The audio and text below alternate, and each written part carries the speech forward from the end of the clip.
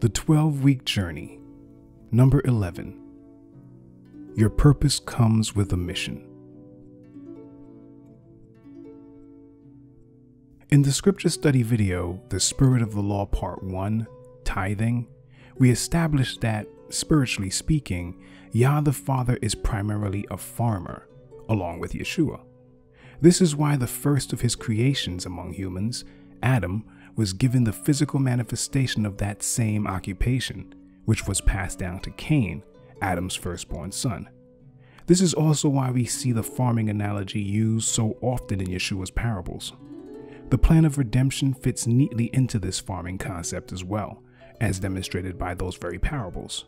But in one farming parable in particular, the parable of the weeds, found in Matthew 13, Yeshua explained, down in verse 38, that the field he referred to, the very field on which the plan of redemption is worked out, represents the world.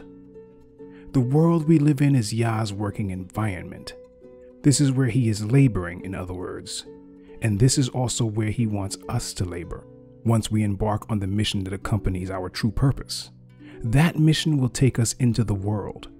While praying, Yeshua said of those whom the Father had given him, "As you sent me into the world, so I have sent them into the world." John 17, verse 18.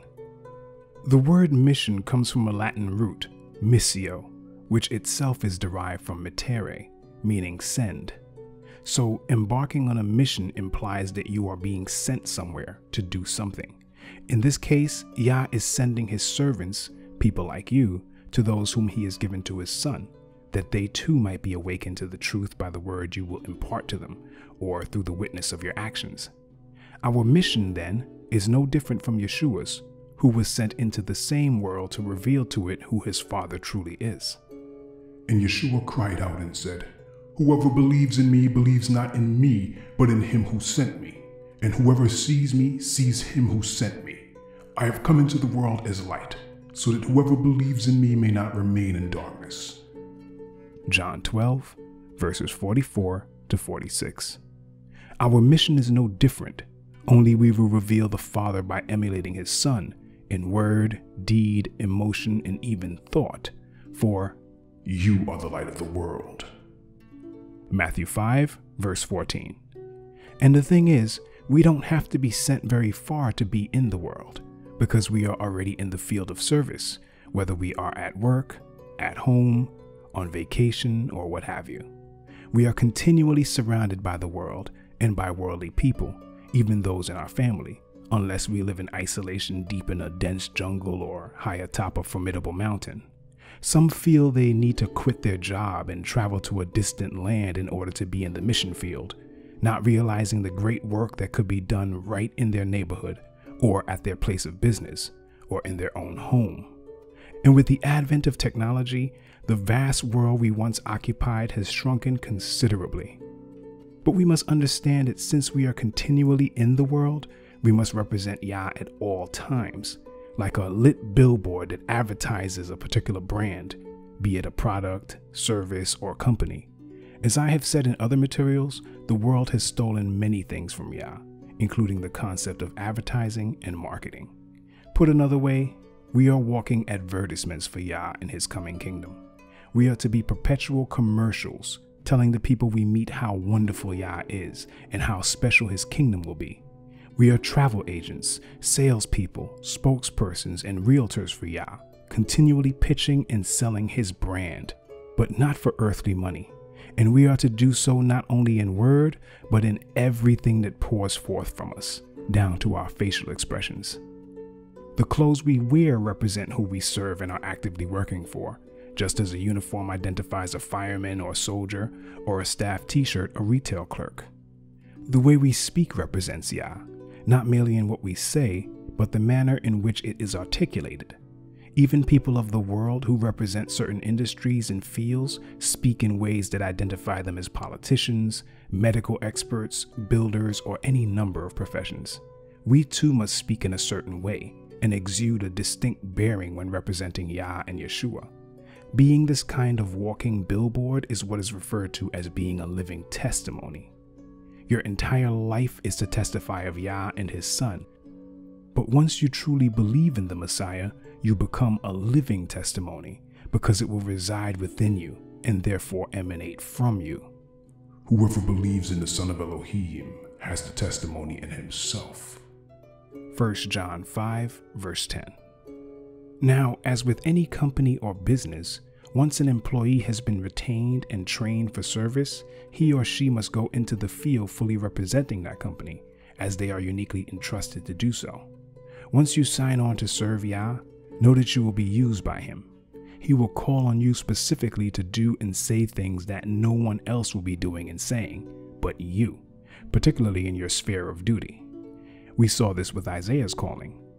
And I heard the voice of Yah saying, "Whom shall I send, and who will go for us?" Then I said, "Here am I, send me." Isaiah 6, verse 8. You may be the only one at your workplace, in your family, or among your acquaintances who thinks, feels, and speaks the way you do, simply because Yah sets his servants apart for their purpose and in order for them to fulfill their mission. Many times, Yah uses separation to set his people apart for their mission and purpose. Abraham had to leave his family and the place where he grew up. Jacob had to leave his mother and father. Joseph was sold into slavery by his brothers. Daniel and his 3 friends were captives of Babylon and served in the king's court. And Samuel was separated from his family and placed in the care of the priest Eli from his youth. You may have enjoyed this kind of separation from your family, or will in the future, in the process of being set apart for the mission within your purpose, but separation is often part of the plan.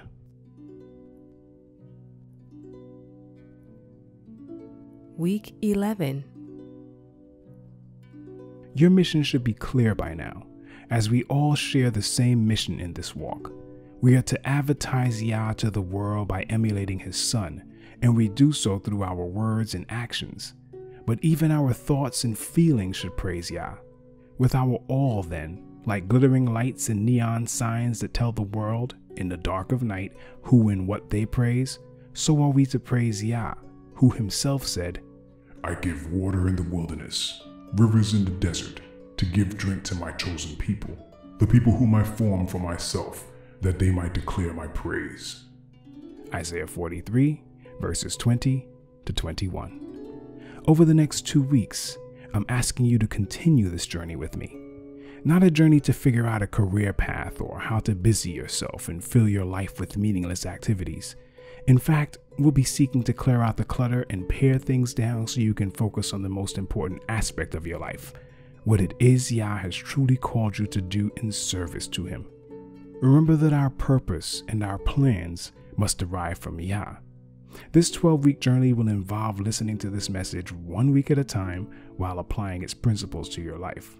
The 12th part should not be binged in one go, otherwise it defeats the purpose of the journey. If you have already viewed the series 1 week at a time, then feel free to binge in another viewing. Things to do over the course of the next week. First, listen to this message several times and review its various points. Keep this in mind. You have a singular mission that is at the core of your purpose, and you must fulfill it each and every day. Reflect on this verse of the week. Yeshua said to them again, "Peace be with you. As the Father has sent me, even so I am sending you." John 20, verse 21. Ask yourself this question.